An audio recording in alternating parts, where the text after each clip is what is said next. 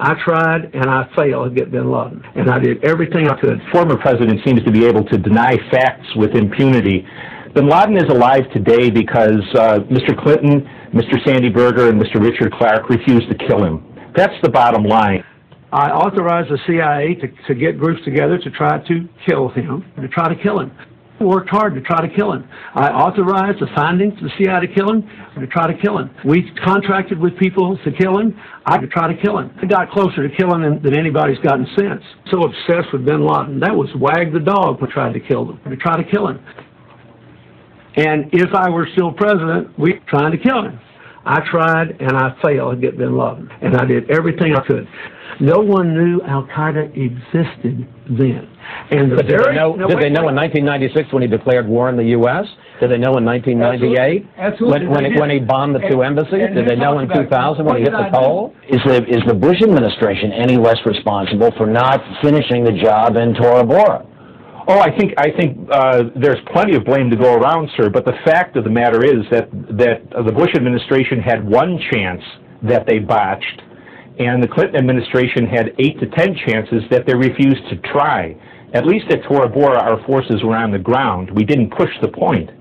But it's an incredible kind of situation for the American people over the weekend to hear their former president mislead them. Our military was against sending special forces into Afghanistan and refueling by helicopter.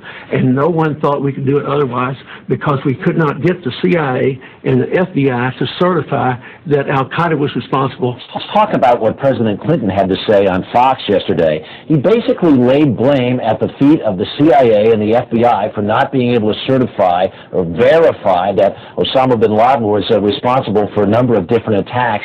Does that ring true to you? No, sir, I don't think so. The president seems to be able, the former president seems to be able to deny facts with impunity.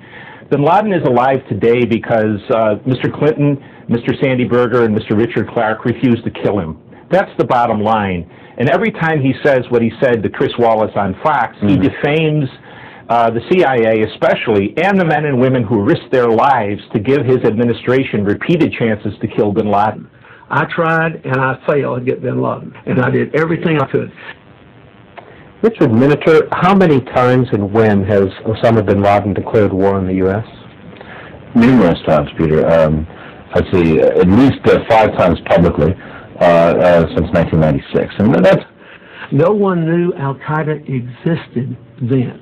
It's kind of one of the extraordinary things that appears in my book, which I was kind of surprised that the other media, the mainstream media, New York Times, what have you, hadn't really picked up on, especially back in the 90s. It's not every day that a terrorist declares war in the United States. The mob have been doing it since February 1996.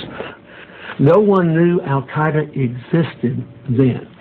Openly calling press conferences and issuing communiques in both Arabic and English language newspapers, desperately trying to get our attention. And what was the response beginning in 1996?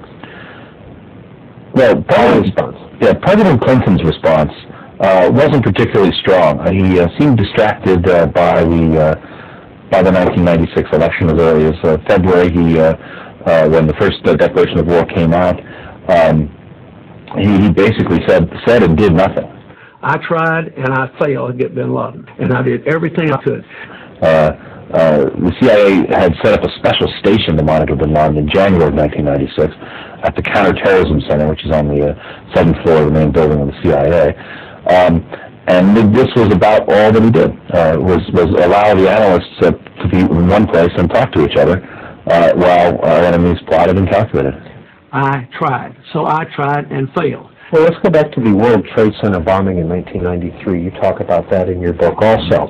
And you quote Bill Clinton as saying that people should not overreact to the World Trade Center bombing. That's right. That was President Clinton's reaction. He only spoke publicly to the nation about the 1993 World Trade Center bombing, which remember happened, his first really 30 days in office. He was sworn in on January 20th. The bombing happened less than a month later in February.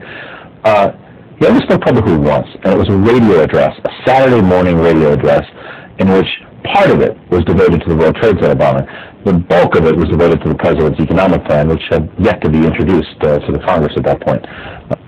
He basically said and did nothing. I tried and I failed to get bin Laden, and I did everything I could. I think he was subsequently defeated, but he never visited the World Trade Center site. A couple of days after the bombing, he was in New Jersey, basically 3 miles away, a 15-minute limousine ride away, and his senior aides were debating whether or not the president should visit the World Trade Center site. And he refused to go. He wanted to give a speech on job training instead, which he did give. And when asked about the World Trade Center attack by reporters, he urged Americans, as you say, not to overreact, to go about your normal lives. Please, ignore this first major terrorist attack on American soil. He basically said and did nothing. I tried and I failed to get bin Laden, and I did everything I could. And I just wonder how Clinton would have acted differently. It's one of those great questions that historians can debate, but we can never really know the answer. What would have happened if President Clinton actually went and visited the site of the bombing and saw that yawning mouth of a crater 60 feet wide, 100 feet deep, and saw the families of the victims? Would he have recognized that bin Laden was a serious threat? Just don't know. No one knew Al-Qaeda existed then.